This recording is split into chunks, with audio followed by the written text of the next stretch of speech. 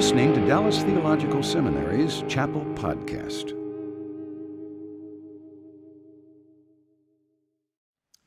So good to see all of you today and have you enjoy this Spiritual Life Conference together with us. Our speaker for this week and week of Spiritual Life Conference is Dr. Tony Evans.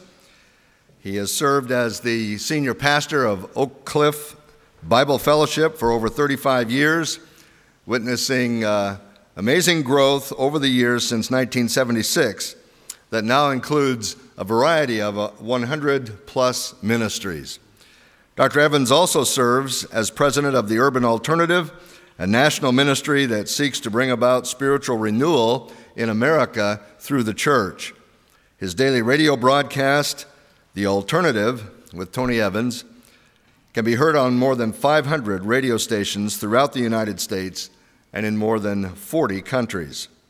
Dr. Evans has written numerous books and booklets, including his legacy work, Oneness Embraced, as well as his vision work, The Kingdom Agenda. Some of his most recent books include Marriage Matters, Between a Rock and a Hard Place, and Victory in Spiritual Warfare. Dr. Evans is married to Lois, his wife and ministry partner of 41 years. They are the parents of 4 adult children, all of whom serve in Christian ministry, as well as grandparents to 10 grandchildren. And I would like you to join with me in welcoming Dr. Tony Evans as our speaker.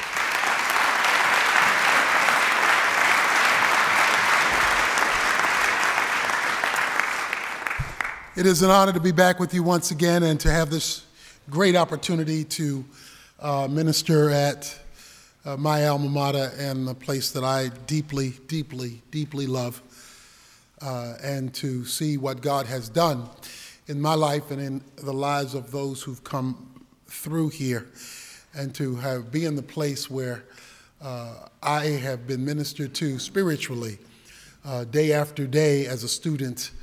And now being able to be here to minister to you is indeed quite the honor and quite the privilege. My oldest granddaughter is named Karis Grace, and she's a third-year student now at Baylor University. When she was a little girl, there was this cry from the yard outside of my house.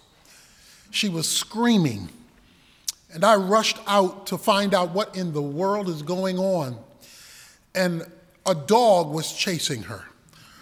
The dog was barking and nipping and making all kinds of noises, and she was terrified. The dog wasn't that big, but as far as she was concerned, it was too big, and she was running in terror. She kept saying, she calls me Poppy, Poppy, Pop, the dog, the dog. And she jumped up into my arms, wailing and heaving with fear and frustration and being terrorized by the circumstance she found herself in. She hung on to me as the dog came up near my foot, continuing to make these threatening noises, you know, just terrorizing. And she hung on to me, and as she began to get her composure, she looked down at the dog and then looked up at me. She looked down at the dog and then looked up at me. She looked down at the dog again, then she looked up at me. Then the next time she looked at the dog, she said, nah, nah, nah, nah, nah.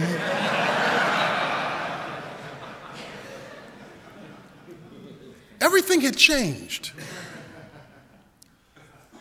but not her circumstance. See, the dog was still there. The dog was still spouting his authority. He was still making his noise. Something had changed in her.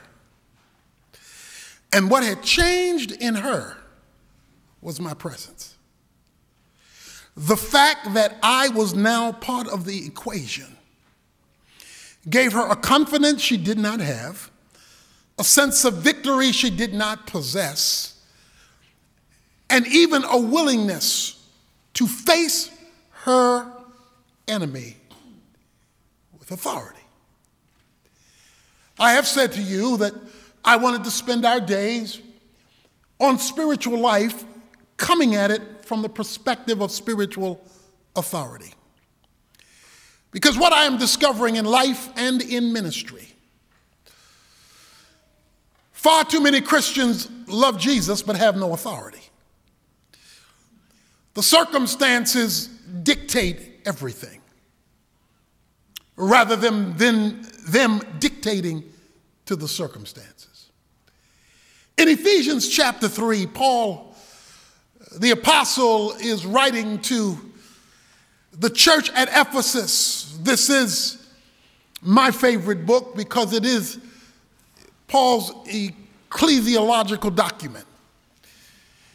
And while it can be applied to Christians individually, he is fundamentally speaking to the church corporately, and these believers have become discouraged. He tells them in verse 13, don't lose heart. To lose heart, to faint, is to quit, give up, throw in the towel. It is to say, I can't handle this anymore. It is too much, too difficult, too trying. Their own problems and the fact that Paul was their champion, he was going through tribulation, they were losing heart. Paul unleashes what, for me, is his most potent prayer. He has a number of prayers in his works, but this one grabs my attention in a most unique way. He says, for this reason in verse 14, I bow my knees before the Father, for whom every family in heaven and on earth derives its name, that he would grant you, according to the riches of his glory, to be strengthened with power through his Spirit in the inner man, so that Christ may dwell in your hearts through faith, and that you, being rooted and grounded in love, may be able to comprehend with all the saints what is the breadth and the length and the height and the depth, and to know the love of Christ, which surpasses knowledge, that you may be filled up to all the fullness of God. Now unto him who is able to do exceedingly and abundantly beyond all we ask or think, according to the power that works in us, to him be glory in the church and in Christ Jesus to all generations forever and ever. Amen. At the heart of Paul's prayer is a simple thesis. Spiritual intimacy expands spiritual capacity, and spiritual capacity expands spiritual authority. Or let's say it the other way. If you want more authority, you must possess more capacity. But in order to have more capacity, you must have greater intimacy. Little intimacy, little capacity. Little capacity, little authority. Greater intimacy, greater capacity. Greater capacity, greater authority. He first speaks to their intimacy. And he says, I want to make sure, as I bow my knee to the Father, and that you understand this applies to every family, every name, every person who derives his name from heaven, that you will be strengthened by his Spirit in the inner man. The fundamental job of the Holy Spirit is to make experiential in your life the rule of Christ. The goal of the Holy Spirit is not some ethereal, floating, meaningless concept in outer space. You know that the Holy Spirit is at work because the rule of Christ is no longer theoretical, it is experiential. His job is to make it real. And if it's not real, it's because he's not been allowed to do his job because he's good at it. He says, my goal is that the Spirit of God will so function and work in the inner man to remodel your soul. Because what happens spiritually, internally, will determine your capacity, as you will see. I like popcorn. To put a bag of popcorn in the microwave and prepare it to be eaten, especially watching a sporting event, is quite enjoyable. But a lot of people don't know why popcorn pops.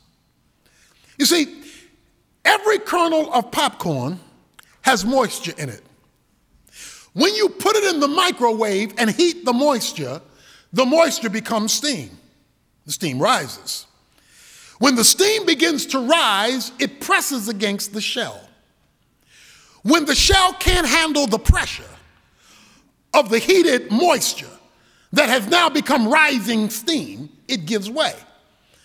And what you hear in the giving way is pop, pop, pop, pop, pop, pop, pop, pop, pop, pop, pop. You hear an explosion of deliverance. As that which is inside expands to the point that the outside can no longer hold it hostage.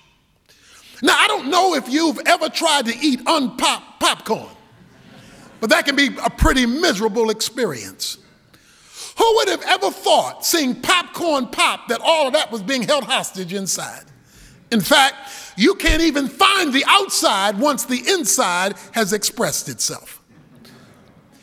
One of the reasons why there is so little authority is that people are controlled by their outside, not their inside.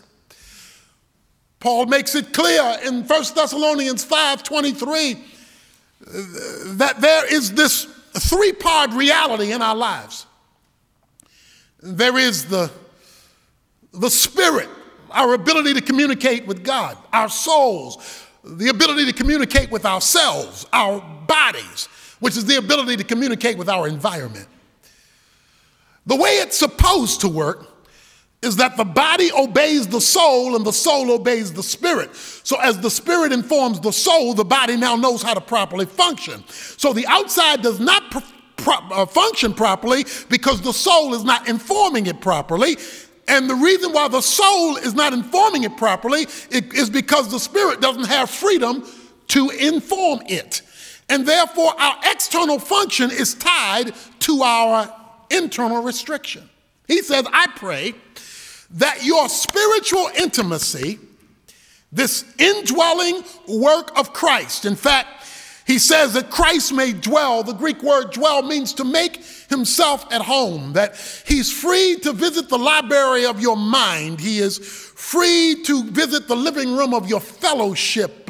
He's free to visit the attic of your hidden thoughts. He is free to maneuver. You know, we say to people, we have a welcome sign outside of our home, welcome, and we will say to people, make yourself at home. Usually lying, we mean make yourself at room. Because we're going to restrict you to the room we lead you to. But what he says is, I want Christ to have the freedom to maneuver in every aspect of your being, to make himself at home so that the Spirit of God is free to cultivate intimacy. Most of the time when we talk about spiritual life, we talk about intimacy, but we leave it there. The goal of intimacy is not intimacy. The goal of intimacy is authority.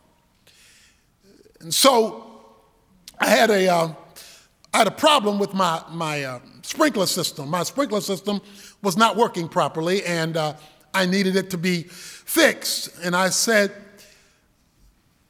I'm not getting any power. I'm not getting any power. The sprinkler system is not working. There is no power. The water is not coming on. He checked the box, and he said, you don't have a power problem. Something else is wrong. All the power you need is already operative. And then he began digging up my yard, much to my frustration. He began digging up my yard, and it was beginning to look a little ugly. And then he comes back and he says, I've discovered your problem. He says, you have a disconnect. He says, one of your wires has come loose. So the power you have is being interfered with by the intimacy you lack. Because there's been a breakdown of intimacy, there is no expression of power, even though the power you need to do what needs to be done, you already have. But the disconnect, see, the reason why you want the spiritual connect is because you want the authority that goes with it. And so reading your Bible and praying and all of the things we encourage believers to do, and they wonder, you know, how do I know this thing is hitting? Because it's going to show up in your authority. That's why there are people who are not as theologically accurate, astute, or trained as some would be at Dallas Theological Seminary, yet they seem to have so much power, even with some errant doctrine, than people who understand Greek and Hebrew and all the theological idiosyncrasies of solid biblical training who have no authority. Because it's not your knowledge that gives you authority, it's your intimacy. Pluto is very cold. Mercury is very hot, and it all hinges on their distance. It's cold all the time because it's far all the time. Mercury is hot all the time because it's close all the time. It is your connection to the sun that determines the fire that you feel and the authority that you exercise. He starts off by calling for spiritual intimacy. But that leads him to tell you what the result of spiritual intimacy is, and that is expanded spiritual capacity. In other words, the more intimate you are, the more God you have.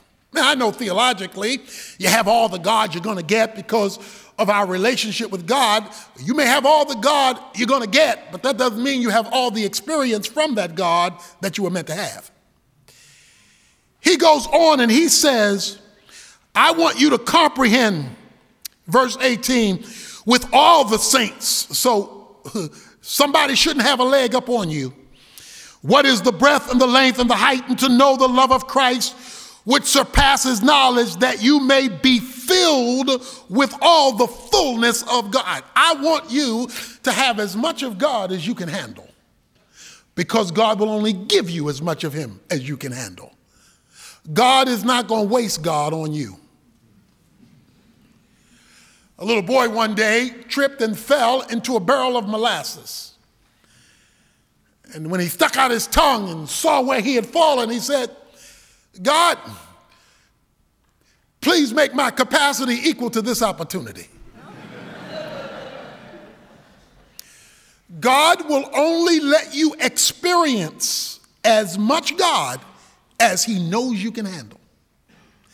God will not waste God. If you take a thimble to the Pacific Ocean and dip it, you will get a thimble worth of Pacific. But you won't get more than a thimble worth. Not because the Pacific can't give you more, it's because you can't handle more. Because all you got is a thimble. Well, if you bring a glass to the Pacific Ocean and dip it, you'll get a glass worth of Pacific. But you won't get more than a glass. You'll get more than a thimble, but you won't get more than a glass. Not because the Pacific can't give you more, you just can't hold more. If you bring a bucket to the Pacific and dip it, you will get a bucket full of Pacific, but you won't get more than a bucket. You'll get more than a thimble and more than a glass, but once that bucket is full, your capacity is finished and the Pacific is of no use to you. If you bring a barrel to the Pacific and you dip it, it will be full to the top of the barrel. But you won't get more than a barrel because your capacity will only receive what it's designed to hold. You'll get more than a thimble, more than a glass, more than a bucket, but you won't get more than a barrel. If you bring a tanker to the Pacific can handle it. it'll fill up your tanker. And you'll get more than a thimble and more than a glass and more than a bucket and more than a barrel, but you won't get more than a tanker, because once it's full, it's full. You see, the Pacific is big enough to handle whatever you bring to it. But it's the size of what you bring that will determine how much Pacific you get. The reason why there's such little authority is because there's such limited intimacy.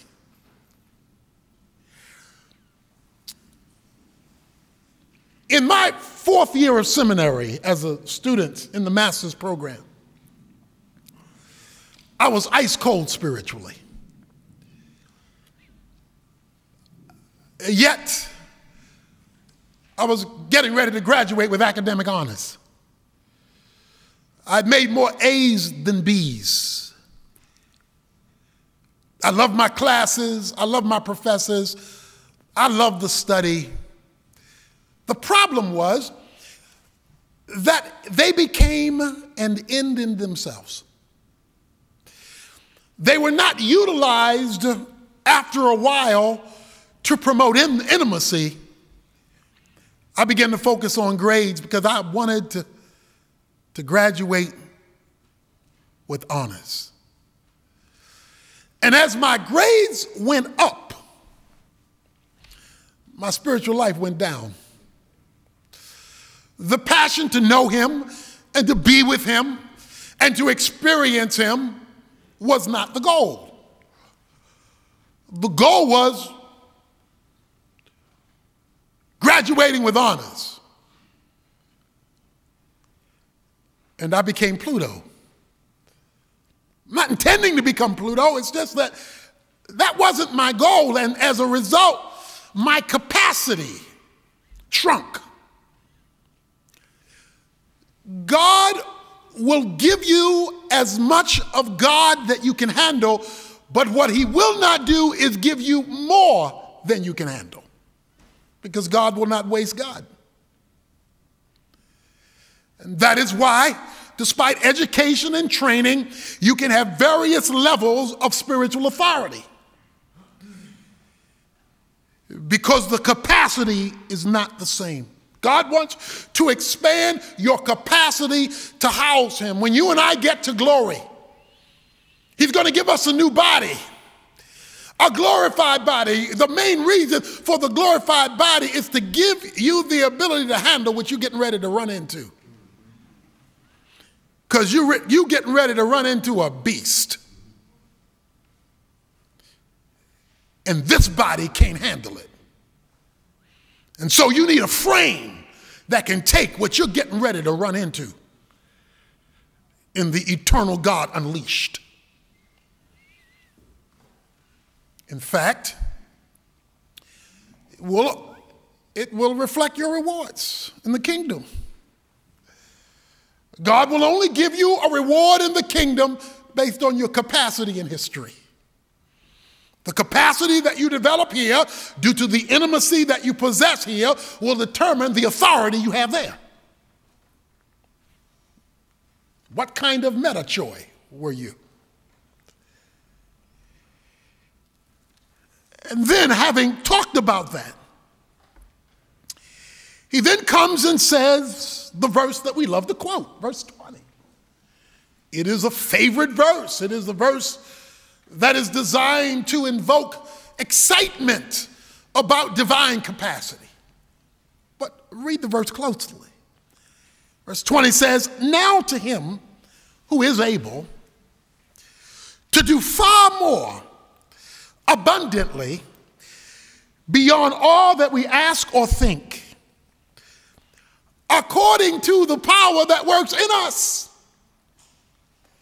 This is not a carte blanche statement of superlatives that apply to all believers everywhere all the time. This is a verse that applies to certain believers somewhere, sometimes. Because it's according to what's working in you that determines what's working for you. If there is limit power operating inside, there will be limited authority exercised outside. The reason you want to draw near is, yes, I want the fellowship. I want to feel the nice goosey spiritual feelings that you get when you're close to Jesus, and the excitement that I'm walking with the Lord, and all that's wonderful and that's nice. But when you're losing heart, when hell is breaking through in your life, when the things you didn't anticipate are controlling your world, goosey feelings are not enough. You need authority. And now unto him who's able. God has no capacity problem. And his ability is performance ability, to do. It's not just talk. Abundantly and beyond the content of your request, what you ask, and the content of your thinking, what you didn't even think to ask. You know you're operating at a whole nother spiritual level when your intimacy has expanded your capacity, that God is doing stuff you didn't even ask and doing stuff you never thought to ask. Because now he's free, because what you brought to the Pacific was a whopper. Because intimacy expanded capacity, and now there is this superlative operating in your world. My daughter Priscilla, one day I took the family to the Grand Canyon for a vacation. We decided to drive to the Grand Canyon, and we would have devotions every day or most days as a family, and we would always take an August vacation. And we drove across country to the Grand Canyon. We got there about midnight at night, and I had forgotten to make a hotel reservation. Needless to say, my family was not happy with me. Every hotel, the few hotels that are there, were jam-packed. I stood in a long line of people trying to get rooms, and there were no rooms. The next closest hotel was an hour and a half away, at least back then. So I was going to have to, after driving all that time, drive an hour and a half away from our destination just to try to find a hotel room. Nobody's talking to me and my family, because we've been cramped up in our little car for all those hours, and everybody's frustrated. We decided to go to get something to eat before we got in the car to go try to find a hotel. Priscilla looked at me and she said, "But Dad, you didn't talk to God about our dilemma." To which I'm thinking, shut up. I don't need you telling me about my talking to God about our dilemma. So I said, "You pray."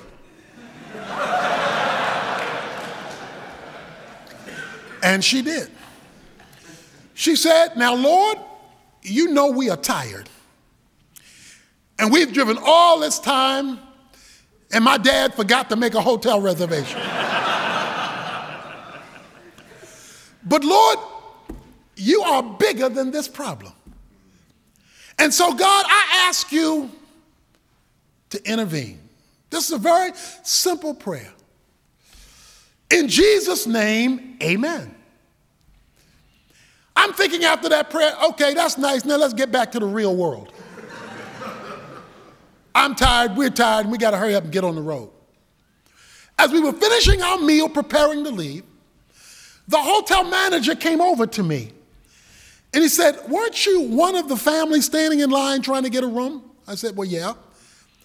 He said, "I tried to find some of the families that were ahead of you, couldn't find any. We just had one room vacated by an emergency situation, and if you still want the room, it's available." I looked and said, "Shut up, shut up, shut up."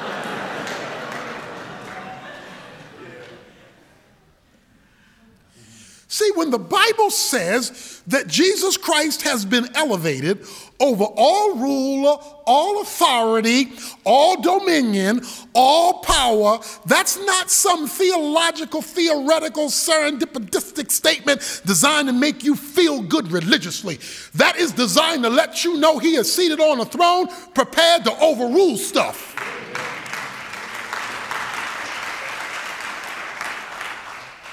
He is seated on a throne, prepared to show you he is indeed in charge, and all authority does belong to him in heaven and on earth, but only if there's capacity to receive it, because there's intimacy based on it.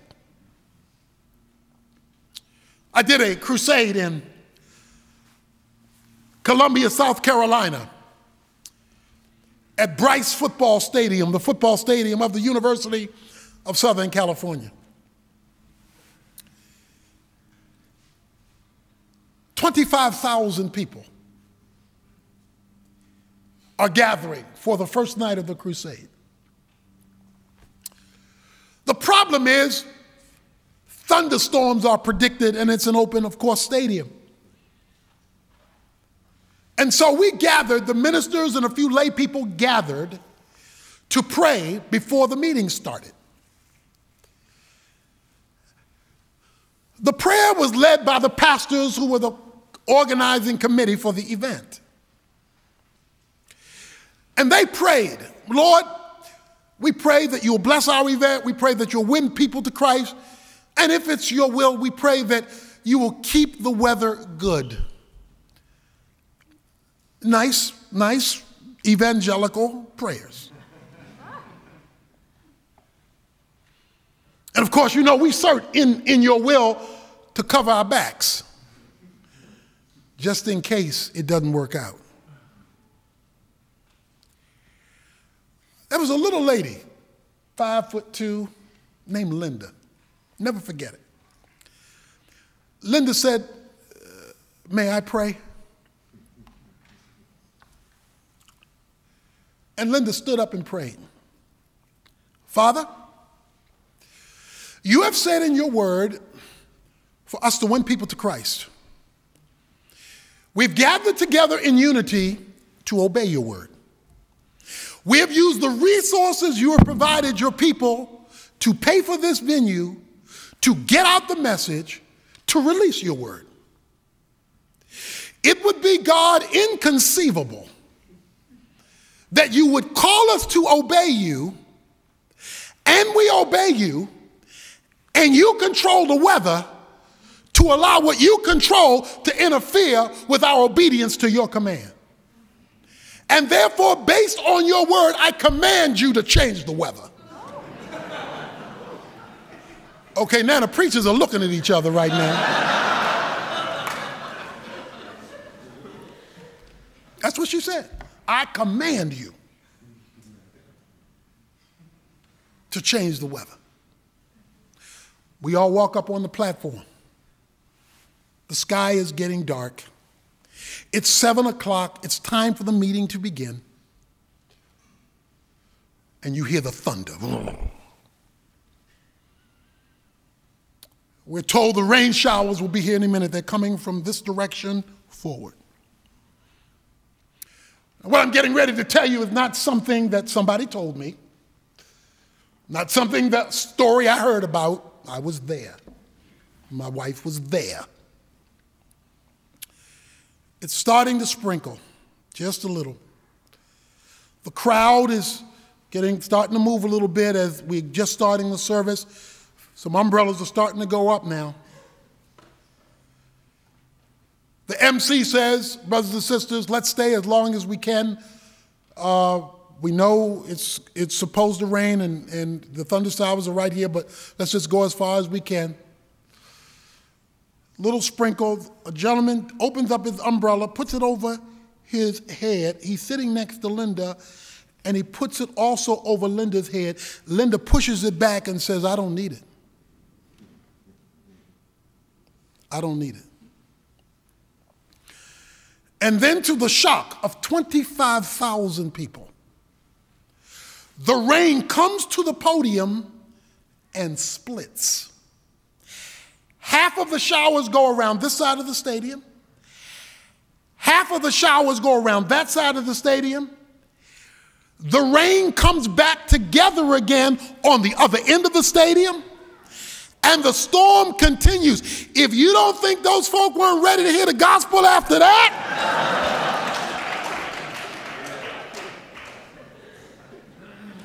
the pastors had position, the pastors had titles, the pastors had influence. Linda had authority.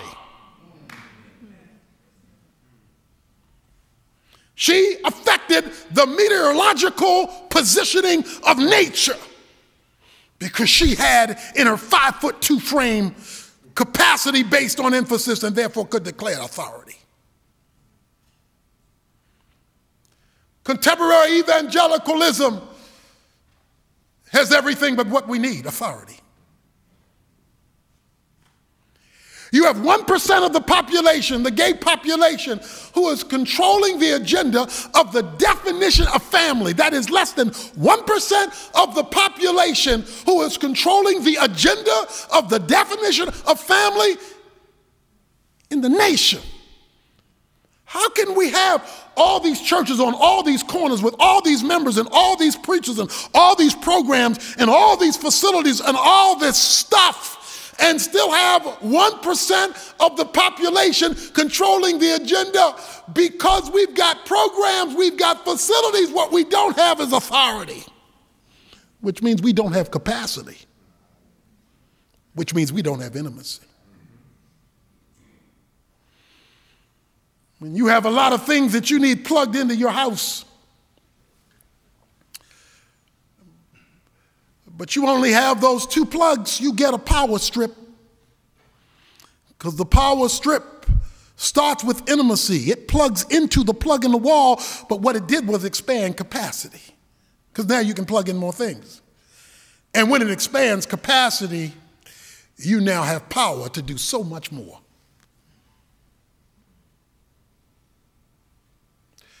Oh yeah, you want to enhance your spiritual life. I want to enhance my spiritual life, but not as an end in itself. Yes, that's part of it, to feel closer to the Lord. But why is it that all these folks are going to church and yet our divorce rate is as high as the non-Christian divorce rate? Why is it that with all this what is going on here? There is not authority. And that is because there's not capacity, and that is there's not near the intimacy that people think they have because they have religiosity. I mentioned yesterday I'm a platinum flyer with American, and that means that I get certain benefits because I fly a minimum of 50,000, between 50,000 and 100,000 miles a year. So I'm a platinum flyer, and I get the benefits of upgrades, if available.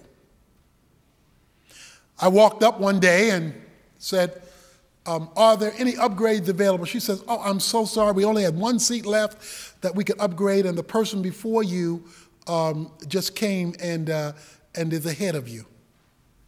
And we only have 1 seat. I started to walk away, but then I stopped. I said, the person before me, what's their status? She looked down and she said, oh, I'm so sorry. They're gold. You're platinum. Gold is under 50,000 miles. Platinum is over 50,000 miles, which means I have a more intimate relationship. So I bumped the gold person ahead of me. And to tell the truth, didn't feel guilty. I bumped the person ahead of me.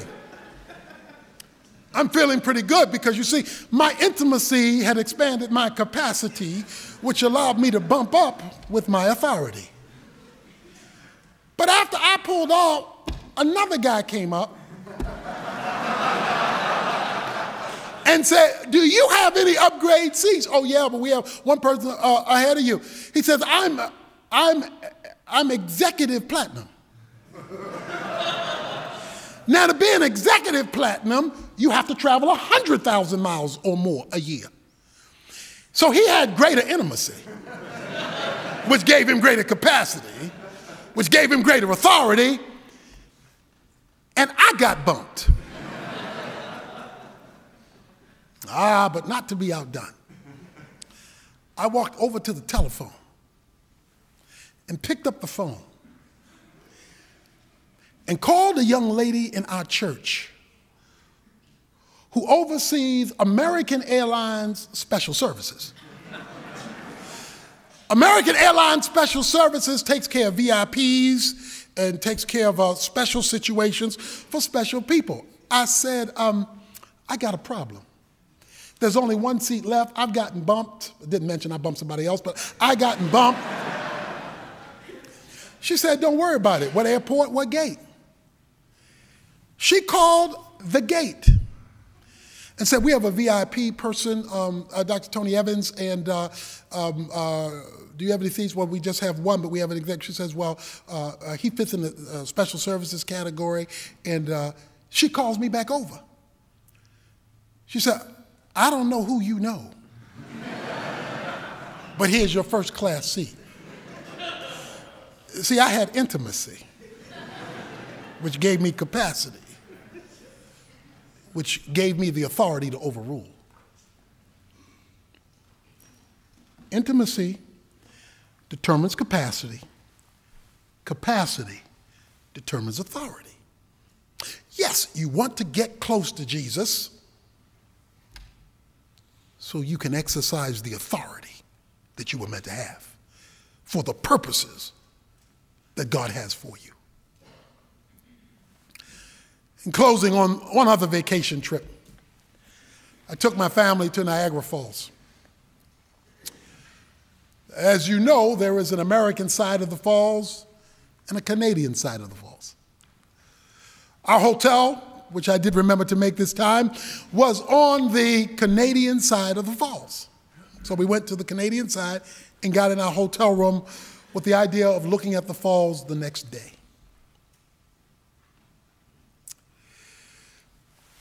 When we got into our hotel room that night, I opened the curtains,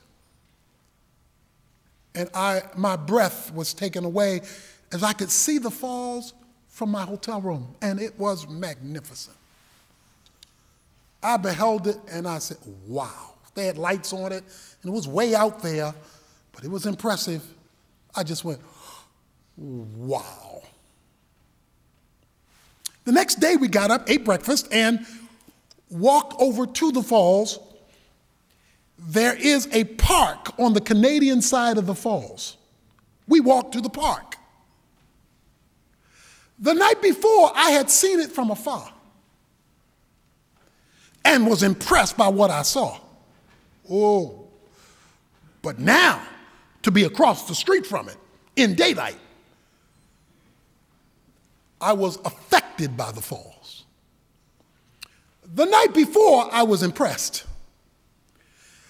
This day, I was affected because I could hear the roar of the water as it thundered across the precipice and hit the basin, and it threw up droplets that were pushed by the wind, a little here, a little there, a little here, a little there. The night before, I was impressed, unaffected though. Now I was affected because now I was closer. But there's another way you can see the falls. It's called the Maid of the Mist. These are little boats